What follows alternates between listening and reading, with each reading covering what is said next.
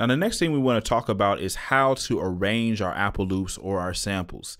Now, when I talk about arranging it, all I'm doing is taking this and this loop, okay, and I'm going to format it in a way where it flows as an actual piece of music instead of just a loop, okay? So you want it to have an intro, a verse, hook, chorus, or, those different sections of an actual song.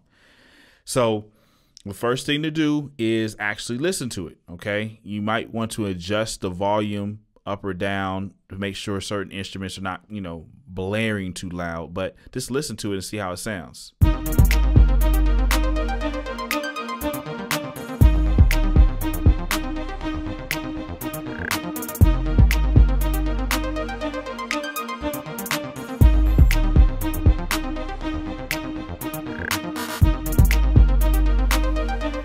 Now, as you can hear, it sounds pretty cool. It actually sounds very different or unique. But the thing about this is you don't want this to kind of drag on like that, on and on and on. You want it to give some type of variation. So what you're going to be doing is actually using some of these editing techniques that I taught you in the previous lecture. So what I would do is I would actually copy all of my loop, move this playhead to the end of the actual loop, and then push Command C to copy it and Command V to paste it.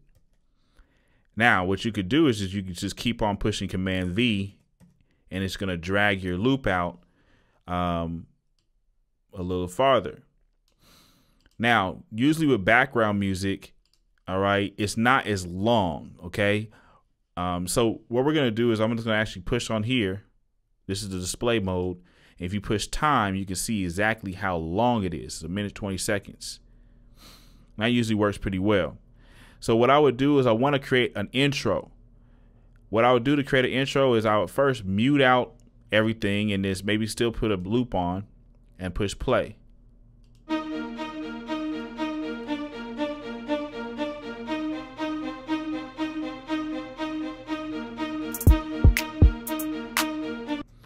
And what you would do is you would just practice bringing in different parts of your Apple loop here and to see what parts would be best to come in at certain parts. So for instance, I'm just going to play this first.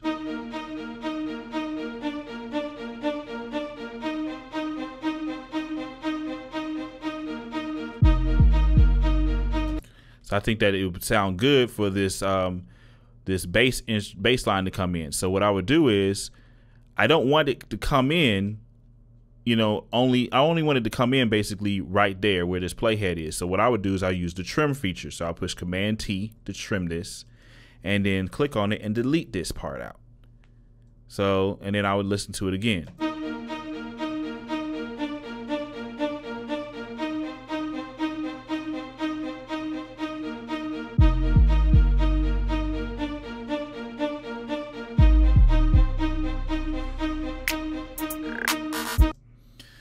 All right, and so as you can see here, I want the drums to come in right here. You can come over here and zoom in or zoom out by coming up to this little line right here, zooming in, zooming out. But I wanted to just take like one measure before the next part of the song and bring the drums in. So I would zoom in here, move the playhead to one measure before, and push Command T. That's going to trim this. You can also do it by going to your edit, split regions. Okay, it's going to split it or trim it. All right, and then I just moved left or right by taking this over your trackpad. Take 2 fingers to move over your trackpad on your computer or your Apple mouse. You can move your finger left or right to move this. Okay, but you just click here and push delete. All right, and so now we have a pretty good intro. Now, when the song actually comes in, I want to bring in this new sound. So what I'm going to do is I'm going to take this loop and move this over here, and this is going to play as the chorus. So what I'm going to do is I'm going to click on this and delete this, and now this part is going to play when we go into the chorus. So what I'll do is I'll move this playhead to like right here, so we don't have to listen to it from the beginning. Excuse me, and I'm gonna push play, and we'll see how it sounds going into the chorus.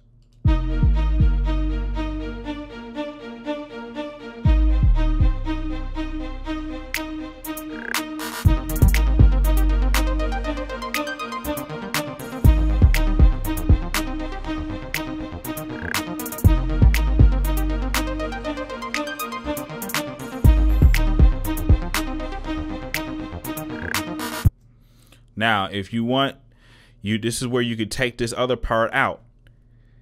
Just because, you don't want it to keep on doing the same thing over and over and over again. So what I would do is just clicked it, took it out, and now it's going to go into like a verse part. I'm just going to bring this back over here.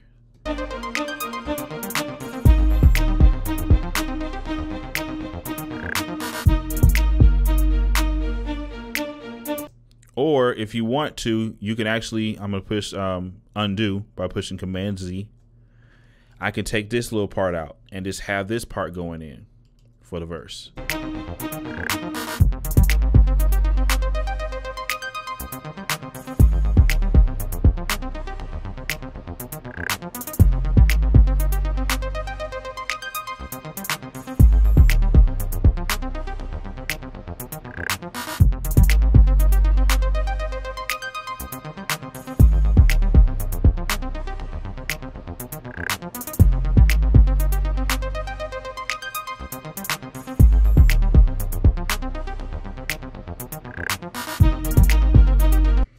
Okay, and see, as you can see here, now we're bringing back in the chorus. Okay, and you just basically got to play with it and just see what parts work best for what parts.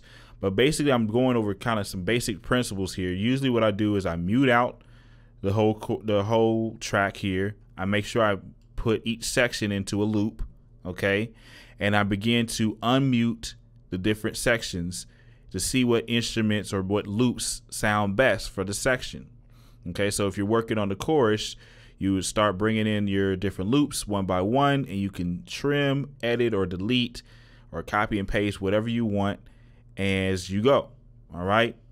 Now, technically, this particular loop is not finished, and we might have to actually extend it. So what I would do is come over here to the very end where you see this little triangle and extend this out some more, because I don't want it to end so abruptly. If this ends right here, it's going to be kind of abrupt.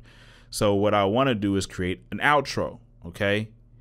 And so what I could do to create this outro is copy by highlighting everything, pushing Command C, and then move this playhead to the end of that measure, push paste, and now that's, that's pasted over here. And so what I want to do is create an outro.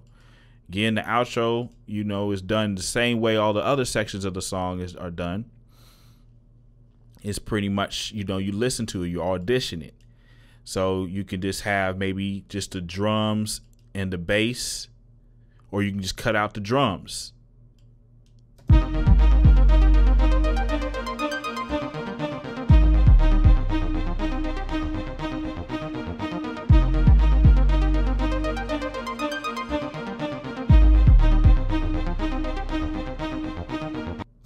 So that's good enough for the outro. So what I would do is I would just delete the drums.